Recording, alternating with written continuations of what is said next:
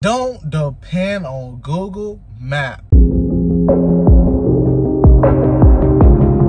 What's up, guys? It's Nick Lifestyle back here again with another video.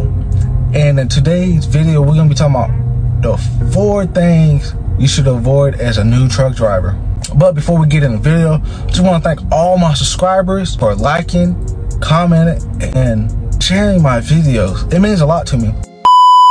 The number one tip is don't forget to trip plan. Trip planning is very important because if you don't know what truck stop you're gonna go to, where you're gonna get your fuel, where you're gonna do your load check, tire checks, where you're gonna stop to do your brake, you should know where the next road is before you even get to it. Because if that road closed or that road has a low bridge and you don't trip plan and don't know that, because GPS is electronic up too.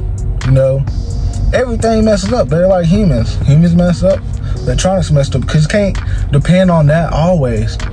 So that's why trip planning is very important, guys. Tip number 2 is park up early. Don't be driving at 10 o'clock at night unless you know the shipper or receiver got parking, because it's hard to find parking out here, guys. Especially on the East Coast. You drive on the East Coast, there's not going to be much parking after 3 o'clock. We already got a parking shortage, so don't be stressing yourself out trying to find parking. So go ahead and park up early and get your parking spot, guys. Number 3 thing to avoid, don't panic, guys. No matter what you do, don't panic, because when you start panicking, that's when stuff go AWOL, and you don't want that to happen, because you might can lose your job or you might can hurt someone's family. So guys, make sure you do not panic at all.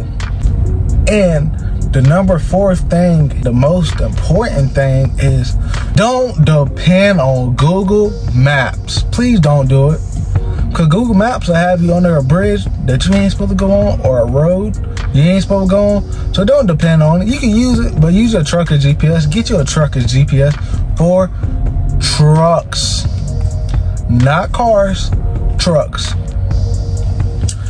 But I just want to thank y'all for watching the video. I know, short, sweet, got to the point. That's all I wanted to do.